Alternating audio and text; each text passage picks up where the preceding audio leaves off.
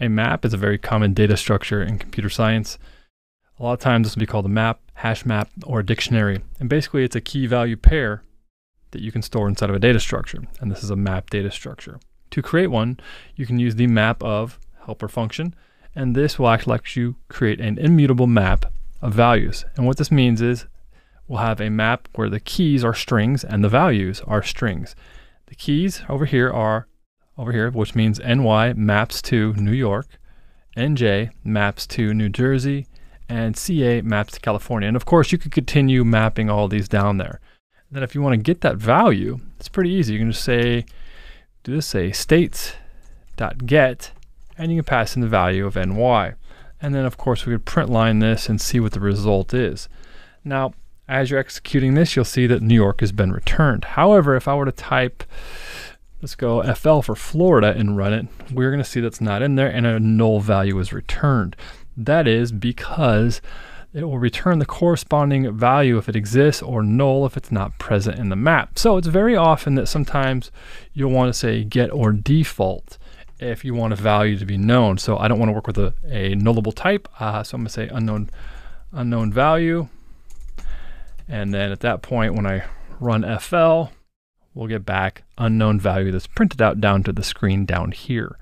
So that's one thing you can do. You can also use get or else, and or else is going to allow you to provide a function where you can actually return some code, which could be whatever, could be foo.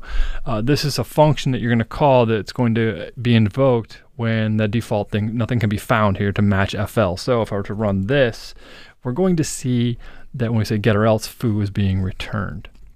Now back to the original method here of FL, we saw that the squiggly here inside of IntelliJ is saying that we can improve this through basically the code improvements.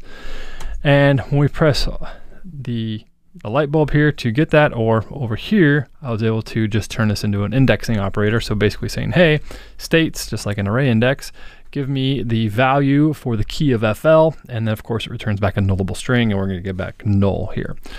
A couple of other things that are very useful inside of maps is you can check to see if a key is there. So you can say, is there a key there? It returns a Boolean value. If the key is there, it'll return true. We can also say, hey, does this value exist? And we know the value NY does not exist as the values, because the values are here in New York, New Jersey, California. Those are the values. These are the keys. And so the values don't contain there, so we can do that. And so there's a whole bunch of operations if you're interested to see what you can do, because a map is part of the collections library in Kotlin. So we can actually get all the entries, which is going to be a set, because remember, in a map we can't have a duplicate. We can't have duplicate keys. So a key has to be unique. So we're going to get back this result. If we print this, this will be a set of strings. And we can see here, there's all of our entries, which is going to be for all the, it's going to have the keys and the values, all the entries. And then what we can do here is also we can see the keys. So if we want to look at the keys, you can also inspect all of the keys, which will return back NY, NJ, and CA. And of course, you can inspect the values across the board. So you can start working with all of these different types of things in a map. Now, that's how you can kind of set up a regular immutable map inside of Kotlin.